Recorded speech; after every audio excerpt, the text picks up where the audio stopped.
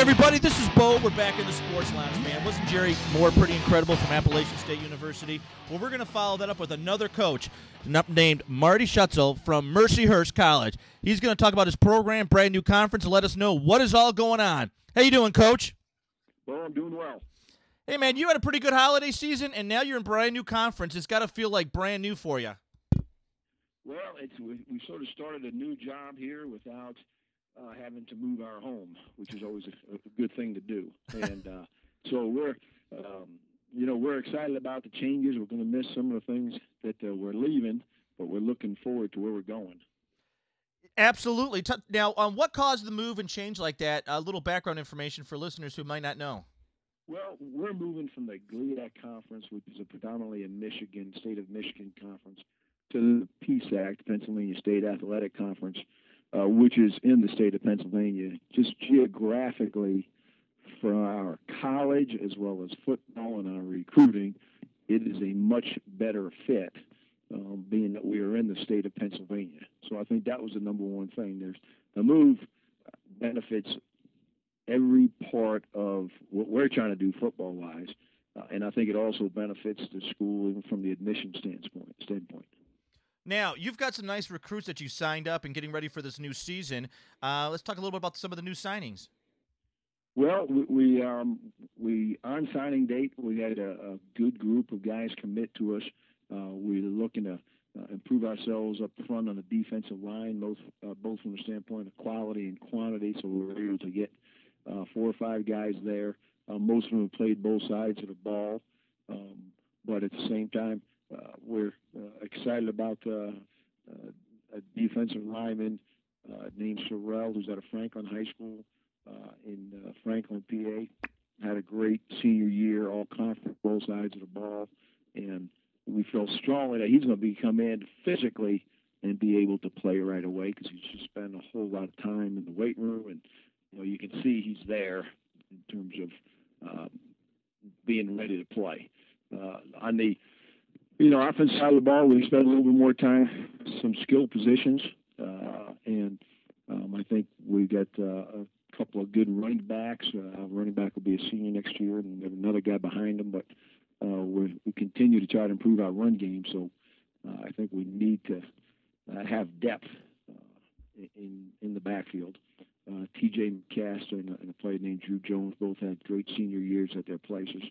And then the last area, which was a priority for us, not in a certain order, was the defensive backfield. We felt we signed 3 very good players, from one from the state of Indiana, Rodney Dale, and then 2 players from here in Pennsylvania. So, we feel like we got better, and that's what you want to do after you come out of the recruiting season. And it's for me as just a fan and someone who follows football, and I see the list of top 100 prospects and not 100 prospects. Over my last 30 years of following football, I don't put any weight into top prospects because every time I see a high school kid play football at a high school squad and they roll over their squad, my first question is he really that good or is the other team really that bad? I mean, how do you go and engage someone's strengths? I think the linebacker and I think the O-line and the D-line are the easiest ones to pick because of size and up front, but for those specialized, offensive specialists like quarterback and receivers, I always find it's hard for a coach to really gauge and to see the impact they have. How do you go about that? Well, I think you're right. There's certain rankings that they come from somewhere, and there's some validity to it, but you just never know until a guy gets here how, what kind of foundation he has for learning football, and we try to get it enough done during the recruiting visit where we feel like we have an idea of what not only physically they're capable of doing, but from the football standpoint. We sort of said the FAT, the football analogy test. Where do they fit in, and how quick will they be able to pick up the system? And this is why what ends up happening is you recruit somebody who you think is one of the top recruits, and it may take him a year or 2 to get on board with what you're doing, and then every school gets surprised at other times when they end up, having somebody come on that ends up being much better than they anticipated early, because they've, all those other things that go in, not just the physical part, but all those other things. The freshmen in high school or in college after they had graduated, they go through a lot of changes, and obviously they're going away to school and a lot of adjustments, new classes, new people. So there's so many things that are thrown into that mix for them. It's a challenge. It's always fun to see who develops early. Yeah, and it is funny because when you watch these freshmen come on campus, and they were the big dogs in their high school teams at one time, and if they have a chip on their shoulder, that thing gets righted right off the first day of practice, because college practice is not high school practice by any means. You're 100% right, and I think there's always a good way to come into camp for a new student. I think everyone has a different personality, obviously, but sort of like us, for our freshmen that come in this year, the best thing you can do is listen a lot, say a little, watch the older guys, and learn from them, because they've been through the ropes. And ironically, or coincidentally, we're in the same boat. New members of the PSAC. We're gonna say little, listen a lot, because we got a lot to learn about the conference, and just work hard and try to earn the respect and improve our play within the conference during the course of the fall. Absolutely. There's so much changes going on to figure out where you're going to set up, how do they run their sets, and match it up with your staff that you have. Now, how many different hats do you wear on this team? Well, obviously, the past couple of years, along with being the head coach, I've also taken over the responsibility of calling the offense, and so basically coordinating the offense. Though we have a couple of great young coaches that have really done a good job and made things, take the burden off of me and breakdowns and try and do those things.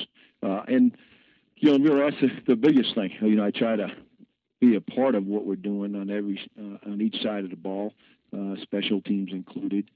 But I also realize that our time for any one person is pretty limited, and I couldn't do justice, trying to be heavily involved in every area. So I was more involved prior to taking over the play calling duties, and that would have gone back to my first 4 years here. But over the last 2 years, I've done probably a little bit less, but feel comfortable about going back and trying to get involved a little bit more because of the development of our young coaches. Now, Coach Schaetzle, now on this new squad that you have, who are going to be the leaders from last year that have stepped up after the seniors left? Who is going to come forward and be those foundation that were developing it last year? No, we return more all conference players. We're moving to a new conference, so I guess we're all conference in the GLIAC. But we've got 3 guys coming back from last year's team that was they were all conference, and Zach Wild, Theo Hall, and Richard Stokes. And I think those 3 will really lay the foundation because, 1, they do work hard, and 2, they're very good football players. And I'll say it's in that order. So I think the players look to them.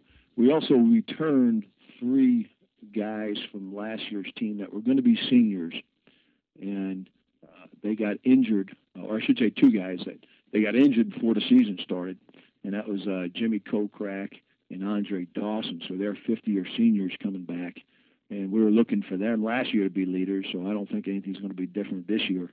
As 50-year guys, they even have a better perspective. And then another guy we lost for the season last year early was Brian